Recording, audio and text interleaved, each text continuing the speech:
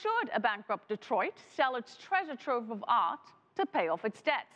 That question has put the Detroit Institute of Art and the tens of thousands of artworks within its walls at the center of the city's bankruptcy debate. Liling Tan paid a visit to the iconic museum to see what is at stake. Standing proud in Midtown Detroit, the Detroit Institute of Art is home to one of the largest and most significant art collections in the nation, put together from the days when Detroit was wealthy and highly populated. The city's history and culture are tied into the museum's collection, as seen in these murals by Mexican painter Diego Rivera, depicting the height of Detroit's auto industry. The two main panels that were originally all that was going to be done show the creation of a car, starting with the molten steel.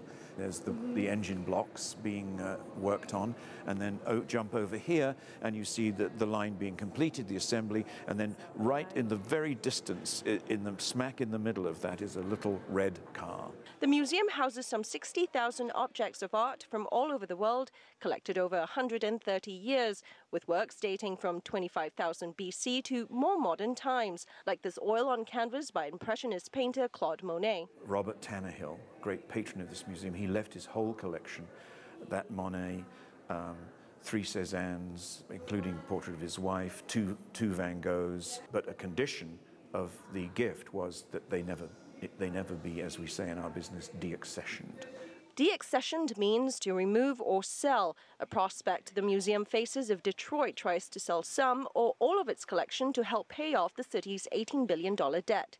The museum issued a statement opposing this, saying it will stand by its charge to preserve and protect the cultural heritage of all Michigan's residents. We believe there is a strong, if not overwhelming, case to be made that this collection, although technically owned by the city of Detroit, is held in trust for the people of Michigan.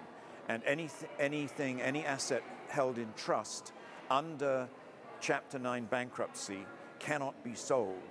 It cannot be ordered sold by the judge or the creditors to satisfy debts. While the museum remains mum about the value of its inventory, reports have suggested it could be as high as $2 billion. $2 billion may just be a fraction of Detroit's debt, but it's enough to pit many in the city against each other. While one side believes that it's more important to help pay off the debt and improve the lives of residents here rather than hold on to these artworks, others liken a possible sale to the pawning off of Detroit's identity and heritage.